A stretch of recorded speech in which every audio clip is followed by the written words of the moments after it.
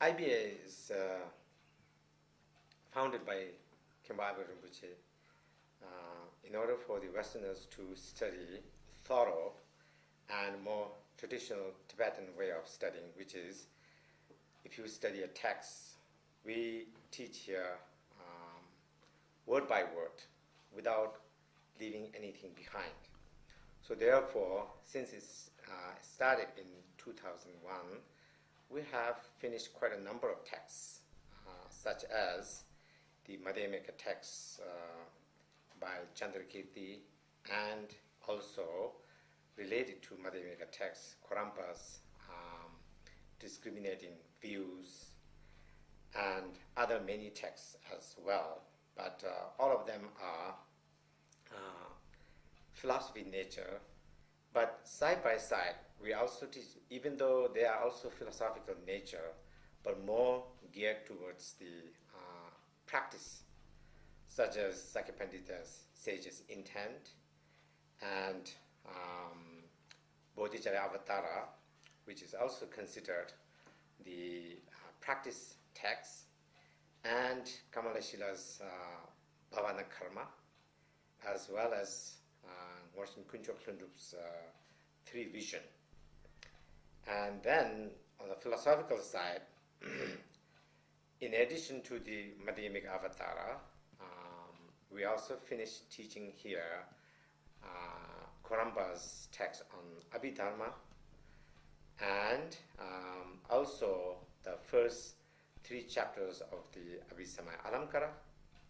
And now this year we finished Nagarjuna's letter to the king Gautamiputra, as well as Maitreya's Ratnagodara Vivanga, or sometimes it is known as Uttara Tantra Shastra.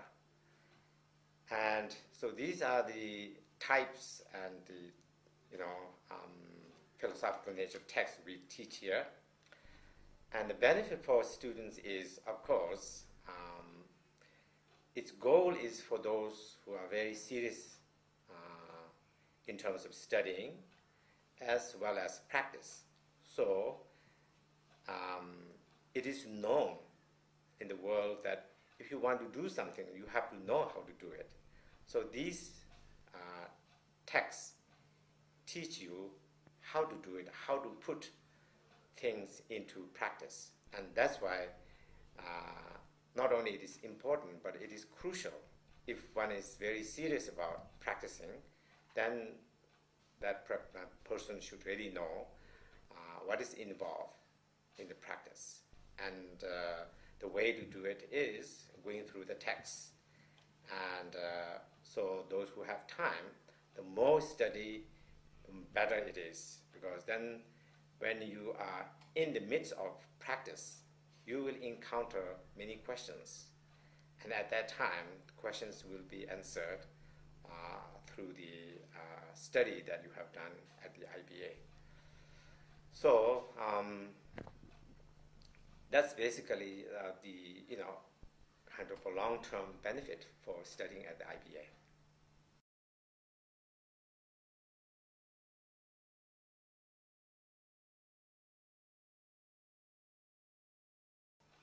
Three trainings are important in general in Buddhism and Buddhist practice. The very famous Vasubandhu, Indian master Vasubandhu, said that you have to have a firm ground or the foundation, and that is the morality.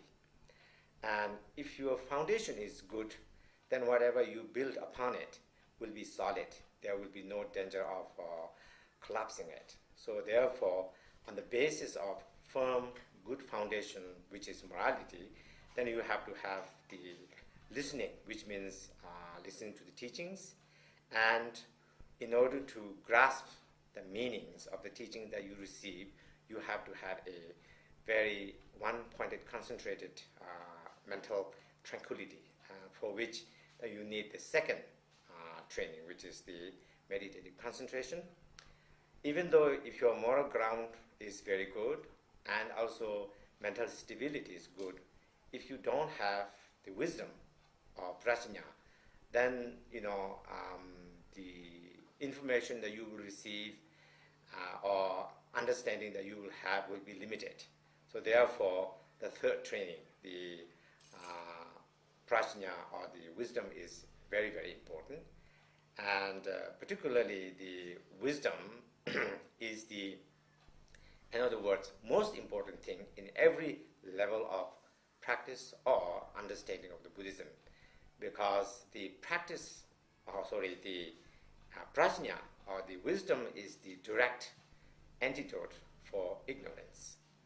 And so practice and study, everything is mainly for the purpose of eliminating our misunderstandings and ignorance. When we are able to do it, then it means we are kind of diminishing or making our defilements become less and less. And then finally, with a very strong supreme practice of the prajna, then we will be able to eliminate all ignorance from its root, including its residues and imprints. So therefore, among the three trainings, of course, the basic, the morality, which is the ground, the foundation, is important.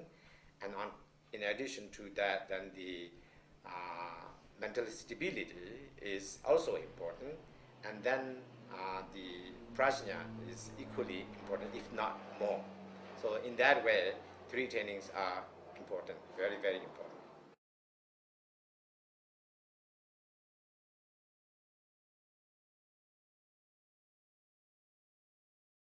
So those who come here, particularly from the West,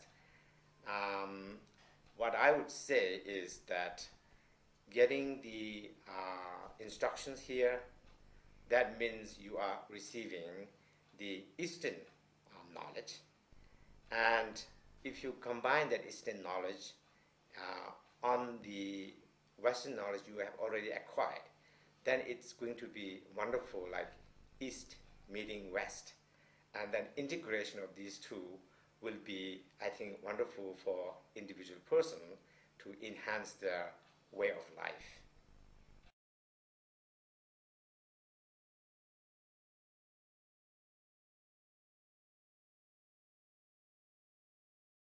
We have been able to give 3-month semester per year so far. And during that semester, we have morning class, which is on the Buddhist philosophy or practice. That is from 8 to 9:30, and which is the most important class of the semester. And all the students attend that class.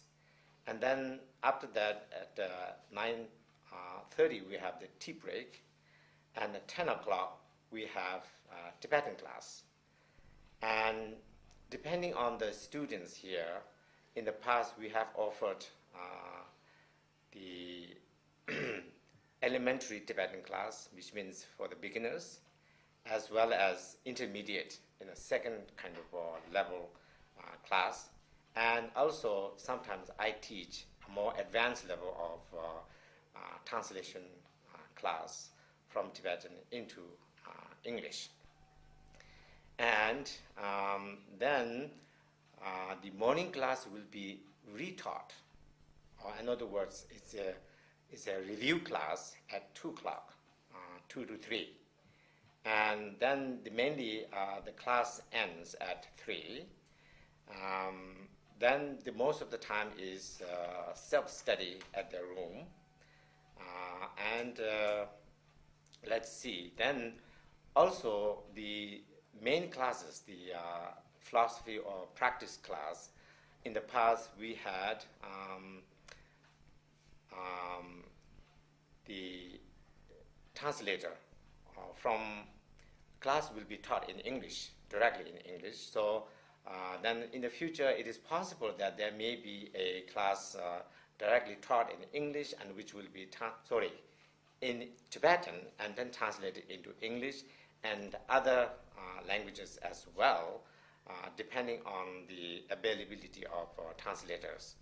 But in the past, we have translated the class, entire class, into Mandarin Chinese. And the future also, Mandarin Chinese is one of the possibilities, as well as French and others, as I said earlier, depending on the availability and the need for such translation. And this can be arranged, and we are hopeful that in the future, more translations from Tibetan or from English into other languages.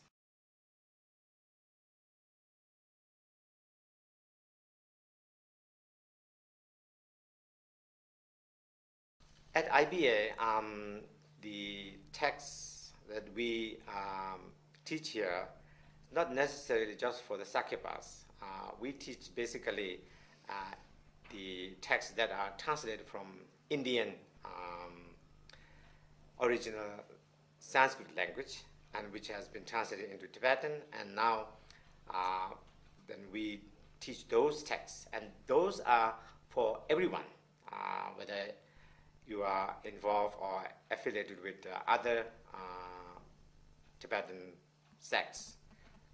You can also benefit from it, except for few, like as I mentioned earlier, the Sakyapanita Sage's Intent and Triple Vision. The most of the other things are just general philosophical Buddhist texts that is accepted by all. So therefore, everybody can benefit. Everybody is welcome to join the IBA. Not only the people who are in the Buddhist centers, but also people who are in academic universities and colleges and so forth. Those who are in the Buddhist studies and want to further their studies in terms of the real Buddhist philosophy, then this is the place to come. And so I hope people will get this information correctly, not thinking that this is specific about one particular tradition. It's not.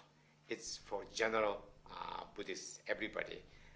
But only thing that you have to have is a genuine interest and enthusiasm, and then with that, everybody can benefit.